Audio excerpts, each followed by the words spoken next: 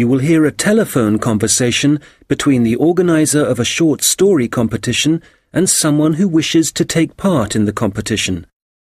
First, you have some time to look at questions 1 to 6.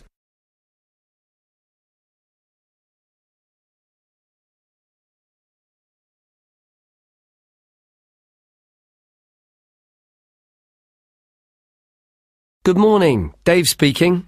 Oh, hi. I'm phoning about a short story competition. I saw an advert in a magazine and I was just calling to get some details. Yes, certainly. I'm the competition organizer, so I should be able to help. What kind of details are you looking for? Well, does it cost anything to enter? Yes, there's an entry fee of £5. Okay, that should be fine. It's a short story competition, so how many words is that?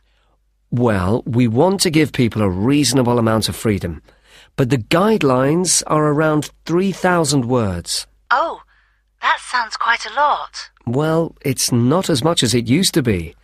We did have a limit of 5,000 words, but some people thought that was too many. So this year we've reduced it. Right. And does the story need to be about anything in particular? No, you can write about any topic you like. But the main point of the competition is that it has to have a surprise ending. Oh, I see. That sounds interesting. I don't think I've ever written a story like that before. Yes, it's something we've introduced for this year's competition. Right. I'm 18. Is there any age limit? Yes, you need to be 16 or over. So, if you're 18, that's fine. Great. So you have the competition once a year, is that right? Yes. We start advertising in January, and the competition takes up a lot of the year. We give people a few months to write their story, and then it takes quite a long time to judge all the entries and to announce the winners. I see. So when is the closing date for the competition? It's already April. I hope I'm not too late. No, you've still got plenty of time. You need to submit your entry by the 1st of August. After then, it will be too late. Although you can always enter next year's competition. OK, good. So how do I enter? Well, we have a website, and the best way to enter is to complete the entry form online. We also have more details of the competition on the site. Shall I give you the web address? Yes, please. OK, it's www.comp4ss.com, and that's the number 4, not the word 4. OK, thanks. I've got that. So I can complete the entry form online, but how do I send the story? Do I print it out and send it to you? Well, you may want to print the story out so you can review it, but don't post it to us. When you've finished your story, you will need to email it to us. The email address is on the website I gave you. OK, that's fine. Before you hear the rest of the conversation, you will have some time to look at the questions 7 to 10.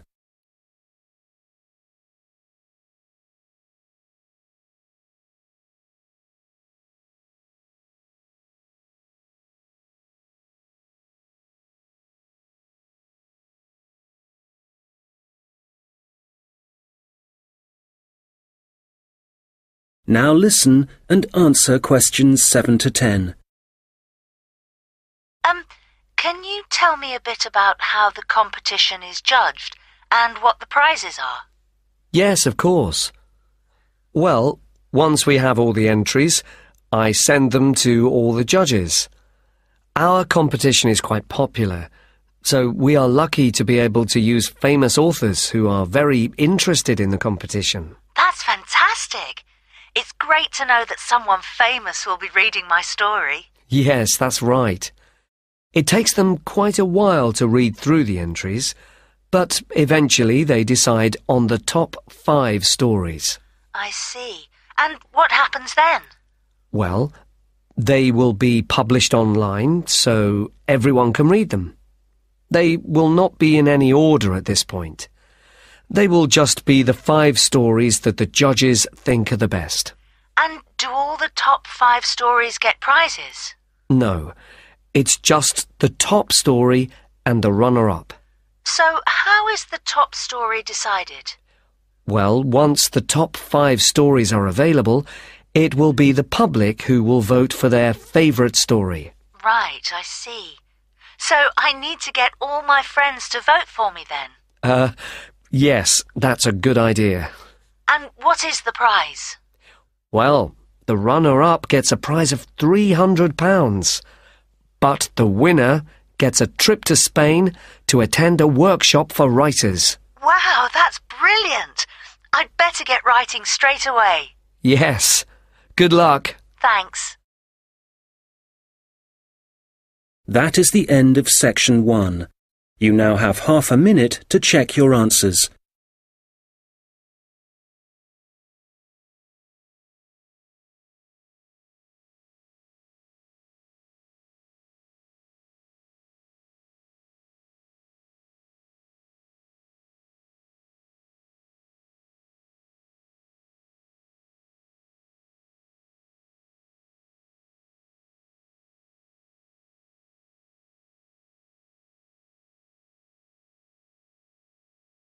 Now turn to section 2.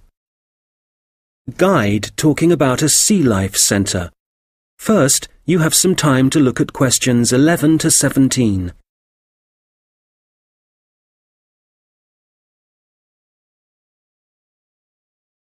Okay, so hi everybody and welcome to the Sea Life Centre. Before you start on your tour, I'd just like to give you some information about things to look out for as you go.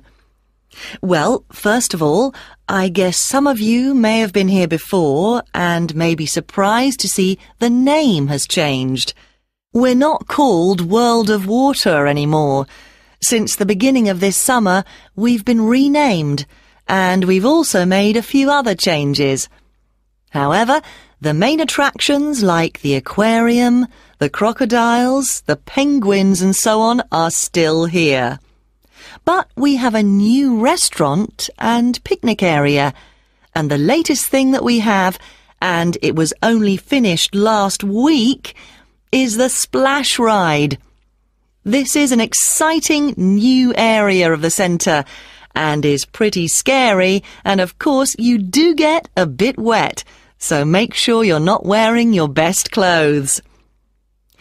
As I said, the main attractions are still here, and the most popular thing that everyone wants to see is feeding time, especially for the crocodiles and the seals. We used to have the main feeding time in the afternoon at around 3 p.m, but we found that some of the animals got a bit hungry waiting until then, and so we now have it at noon. They seem much happier with the new time, although it's a bit difficult to know what they're thinking. Now, I'd like to mention something new that we've introduced this year that we're very excited about. It's called a VIP ticket. The VIP ticket costs an extra £2 per person, and you will be amazed at what it allows you to do. With this, you'll be allowed to feed the sharks. Now, I know that for some people, this might be quite a frightening thing to do, but it is perfectly safe. For those of you who are a bit unsure, we do have a video you can watch to see what happens. It's a great experience, and your friends will be very impressed. Speaking of friends, I'd just like to remind you that the Sea Life Centre will be more than happy to organise a birthday party for you and your family and friends. If you need more details, you can speak to me afterwards, and there are also forms at the entrance that you can fill in. I'd also like to bring your attention to the good work that the Sea Life Centre is doing in support of animal conservation. I'm sure you're all aware of the worrying situation with a large number of species facing extinction. Here at the Sea Life Centre, we're taking action by asking as many people as possible to sign a petition. Once we have over 5,000 signatures, we are planning to send it to the government in the hope that more people will begin to take it seriously. Right, well, there's obviously a lot going on at the centre and a lot of things to discover. At all the attractions, there is helpful information, so please read as much as you can, and if you want to see what you've remembered, please do the quiz after your visit. There are no prizes, of course, but I'm sure you'll be surprised by how much you've learnt. Before you hear the rest of the conversation, you will have some time to look at the questions 18 to 20.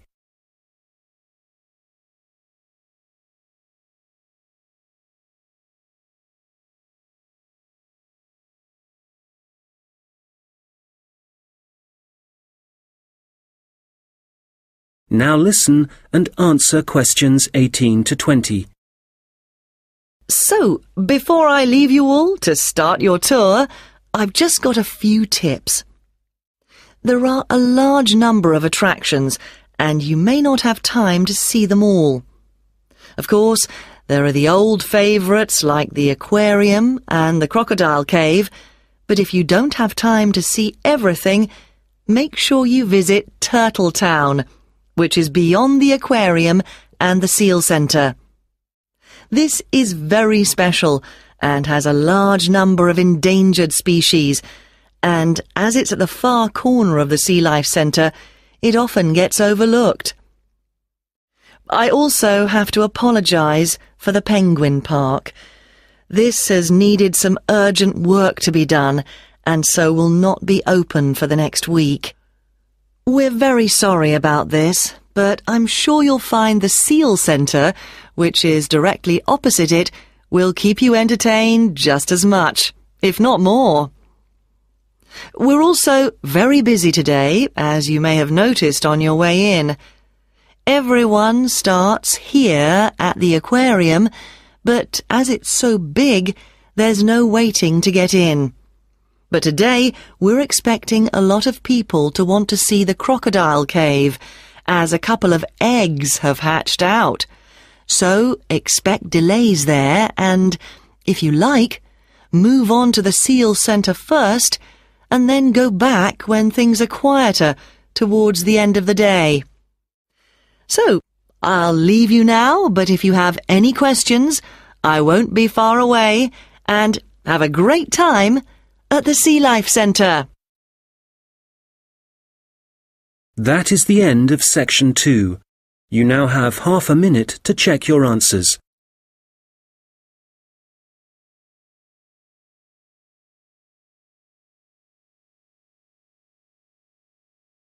Now turn to section 3. We'll hear two students talking about their university studies. First, you have some time to look at questions 21 to 26.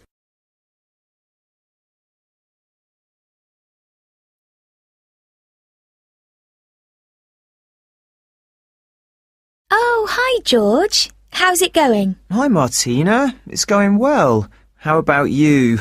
How's university life? Well, it's great.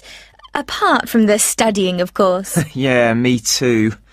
What are you studying? I seem to remember that you were going to do art. That was your best subject, wasn't it? No, not really. I just liked the teacher. He was French and had an amazing accent. My favourite subject was history, but I couldn't see what career that would give me. Oh, right. So what did you choose? Well, I found it really difficult to decide. I was really good at science, but I must admit I never really enjoyed studying it. So, in the end, I decided to opt for English, which was my second favourite subject. and I thought it would be more useful to me than studying anything else. So, that's what I'm doing. How are you finding university? Well, it's a bit of a challenge, I suppose. Are you finding it difficult? Well, some of it. I'm doing mechanical engineering, which is really interesting, but it covers quite a lot of areas, like materials science, machine design, physics, and of course mechanics. And they're all fine. But it's maths that I'm struggling with. It's a lot harder than it was at school. I can believe it. It all sounds very difficult to me. But then I never was very good at mechanical things. I suppose it must involve some practical work. Well, not at the moment. Currently, it's nearly all theory, so it's a bit heavy going. I guess you need to start with that so that you can get a grasp of the concepts and learn a few facts before you start putting it into practice. It must be a lot different to the course that I'm taking. Yes, but in a few weeks we'll be having a lot more practical experience. In fact, I've got a great assignment this term working on jet engines, which means I'll be going on a few field trips to a nearby airport. Oh, that's great. It sounds like you're going to be very busy. Yes, I'm not sure how I'm going to cope with the work. We have a lot of lectures, and that's fine. The lecturers are very knowledgeable, and I learn a lot from them. But we also have a lot of seminars, and I find with so many people expressing their views, it can get quite frustrating. It would be better if we didn't have so many of those. Yes, it's the same for me.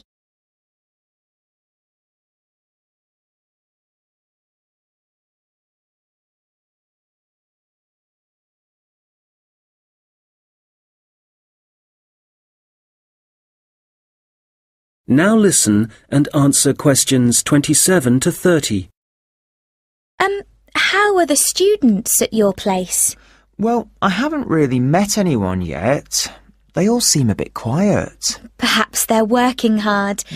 They don't appear to be very studious here, but they are very friendly. I must say, I've been doing a lot of sitting around and chatting over the last week or so. Well, that's good. The only person I've spoken to, really, is my tutor.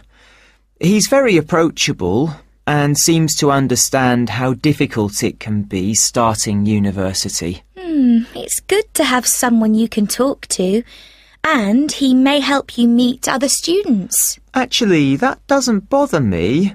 I'm bound to get to know some people sooner or later. It's more a question of finding out what I need to do, where to go, and so on. I hope he can help me with that. Oh, I would have thought so. Well, we certainly have a lot of work ahead of us. It seems like a long time, doesn't it? Studying for 3 years. Yes, it does. But I'm sure it'll go quickly. You know, I'm really dreading the first assessment. Yes. For the course I'm doing, we have to hand our first one in at the end of next month. Really? So, have you got the topic yet? No, but we'll get it soon. I'm not sure how much we have to write yet. Not too much, I hope. I know what you mean. And it's hard to study, especially where I am now. Oh, where are you living? I'm living in a hall of residence.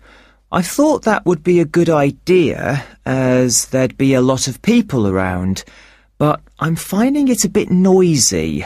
I can see that I'm going to have problems when I really need to get down to some work. So, I guess you need to be somewhere on your own then? Yes. Well, I do like to have some people around me, so I'd prefer to live with a family somewhere, in a house not too far from the university. Well, good luck with that. Yes, thanks. And good luck to you as well. Oh, I have to dash now. I've another lecture in 10 minutes. Bye for now. Bye. That is the end of section 3. You now have half a minute to check your answers.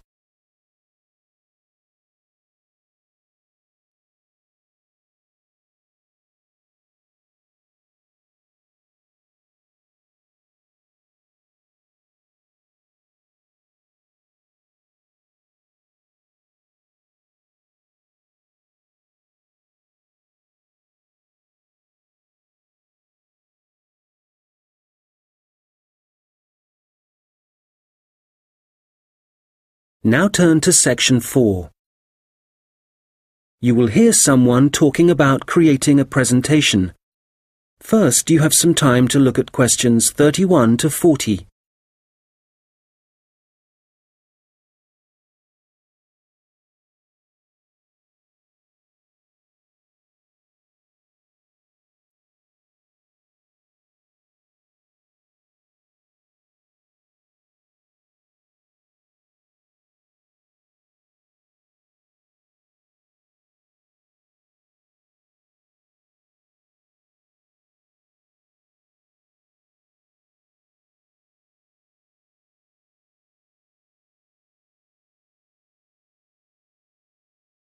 Now listen carefully and answer questions 31 to 40. Hello, everyone. You've all been given an assignment for your sociology course, which will involve giving a presentation to the rest of the group. And so today, I'm going to be giving you a few tips on how to prepare your presentations. This should help you with your current assignment, but a lot of the principles I'll be putting across will be general principles which will, of course, help you with all your future presentations. So, first of all, the most important thing to consider is your audience, and in this instance, your audience are the other students in your group. There are 3 points to bear in mind. Firstly, you need to ask yourself what they need to know. Secondly, it's useful to consider whether they'll be supportive or not. And thirdly, will it be a small group, say 3 or 4, a moderate gathering of 20 or so people, as for your current assignment, or will there be hundreds of people?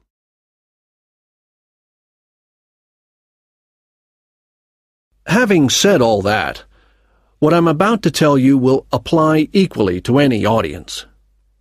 So, how do you structure your presentation? Right at the beginning, you should tell them something that forces them to pay attention.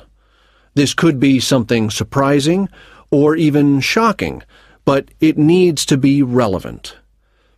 After that, you need a list of items or topics showing them what you'll be covering, rather like an agenda. And then the main part of the presentation will follow. This main part will be the detailed information you'll be presenting, and could include facts, statistics, personal experiences, etc. After this, you should summarize what you've presented and close with what I call next steps. For this assignment, you could simply point the group to other sociology reference material. In other cases, you may want to suggest some actions that people can take. Now, what about the design of the slides for your laptop? Well, the important thing here is to be consistent. You need to have the same type of font and use the same color and size for the same elements. For example, all headers need to look the same. All bullet points need to be presented in the same way. And don't just stick to words. Bring the presentation to life by adding graphics. These could be in several forms, such as pictures, flowcharts, diagrams, histograms, and so on. And so, let's move on now to presenting. You have your presentation prepared, and you're ready to start. Well, it's important to give a good impression from the start. So take 3 deep breaths, look at the audience, no matter how frightening they may be, and be enthusiastic and energetic. As you go through the presentation, remember to provide some variety in the way you speak.